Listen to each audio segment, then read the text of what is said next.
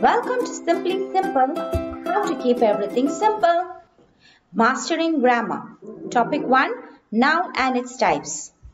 The topics covered are what is a noun, common noun, proper noun, collective noun, countable and uncountable noun, abstract and concrete noun.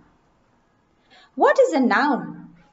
A noun refers to a person, place, animal or things. Yes, you are a noun. The places you go, the animals you see and the things you use are all nouns. Common noun, proper noun. When I speak of a person, place, animal or things in general, or when I refer to them in common, it is called a common noun. But when I refer to a specific person, place, animal or things, it is called a proper noun. Now let us see some examples. When I say school in general, it is common noun. But when I mention one particular school, it is a proper noun. When I say students in general, it is a common noun. When I say one particular student, it is a proper noun. When I say cats in general, it is a common noun. If I say one particular cat like Tom or Spots, it is a proper noun. When I say ocean, it is a common noun. If I say one particular ocean like Pacific Ocean or Atlantic Ocean, it is a proper noun. When I say students go to the library, I refer to all the students. Therefore, students is a common noun. But if I say one particular student, Sarah go to the library, Sarah is a proper noun. Similarly, car is a common noun and any specific brand of the car is a proper noun. Proper noun always starts with a capital letter. Our next category is collective noun. It is a word or a phrase that refers to a group of people or things as one entity. In simpler terms, it refers to more than one. The examples are, if I see a bird, I say, I see one bird. If I see more birds, I should say, I see a flight of birds. Similarly, I ate a bowl of rice. I want a carton of milk. Similarly, I saw a flock of turkeys. I saw a flock of sheep. I see a fleet of ships. I want a stack of wood. Moving on to our next category, countable and uncountable nouns.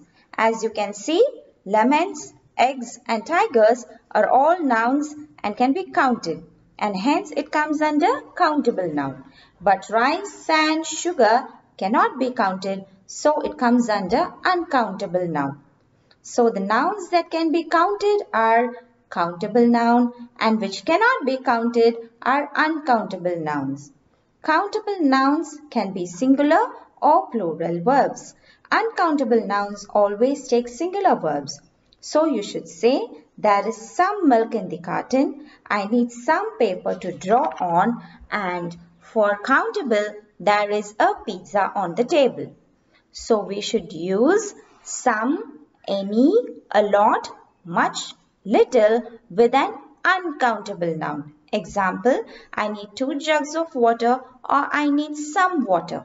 Whereas with countable noun, I should say I need 2 apples, I need 4 eggs and so on. Next, we are going to see what is concrete and abstract noun. A concrete noun refers to a physical object such as a dog, a ball or an ice cream. To be more specific, you can taste, see, hear, smell and touch your nouns, or you can detect with your 5 senses.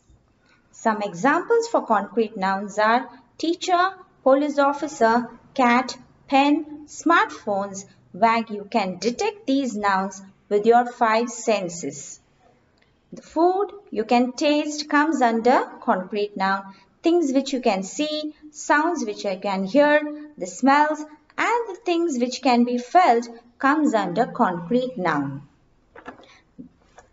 Abstract noun. An abstract noun refers to an idea or concept that does not exist in the real world and cannot be touched, like freedom, sadness or permission.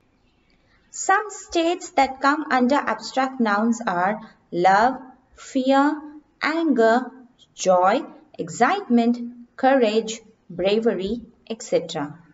Desire, creativity and uncertainty also come under abstract nouns. In simpler terms, an abstract noun is a noun which you cannot detect with your five senses. In general, feelings, ideas like knowledge, faith, imagination, and qualities like bravery, hope, enthusiasm, loyalty, curiosity comes under abstract nouns. Hope the video was informative. Do let me know in the comments below if I need to post separate videos for each noun category, and also comment below different nouns that comes in your mind under each noun type. Let the nouns not be repetitive. This activity helps to widen our knowledge about the topic and to master grammar quickly and easily. Thanks for watching. Please comment, share, like and don't forget to subscribe and hit that notification bell to see my newly posted videos like this. Bye-bye. Welcome to Simply